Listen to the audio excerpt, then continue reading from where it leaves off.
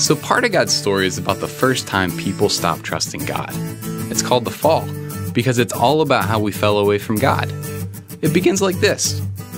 When God was done creating a perfect world, the first two humans, Adam and Eve, got to live as a family in a beautiful place called the Garden of Eden. They explored wherever they wanted and took walks with God.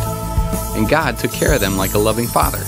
The Garden of Eden was a perfect home. In fact, Adam and Eve were so free they didn't even wear clothes. God wanted everybody to be this free, with no shame or embarrassment.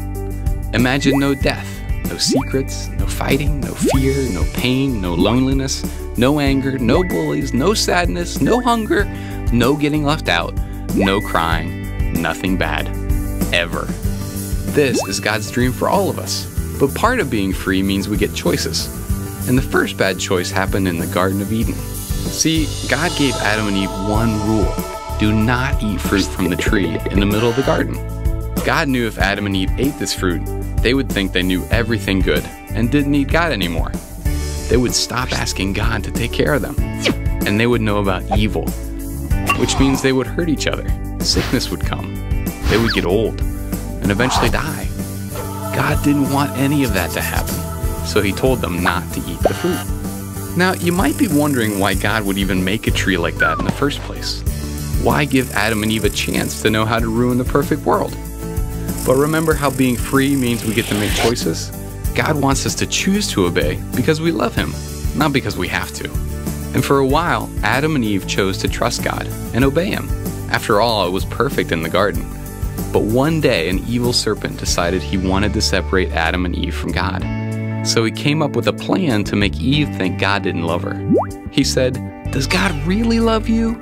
If he does, why won't he let you eat this juicy, delicious fruit?" Eve told the serpent what God had told Adam. If they ate the fruit, they would die.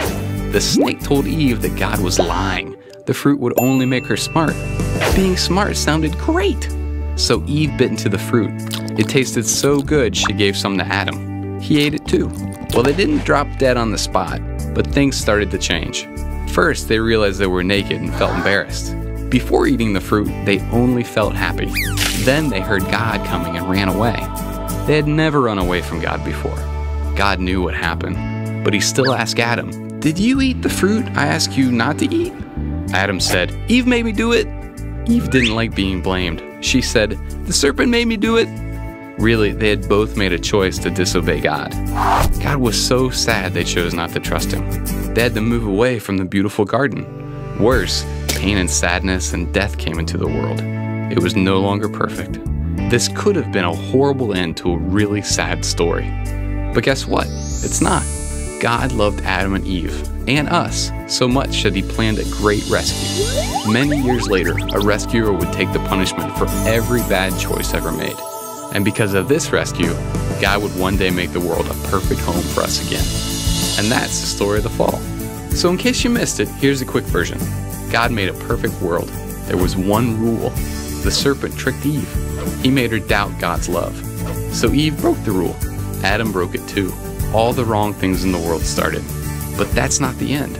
God really did love them, and all of us. So he began a great rescue plan.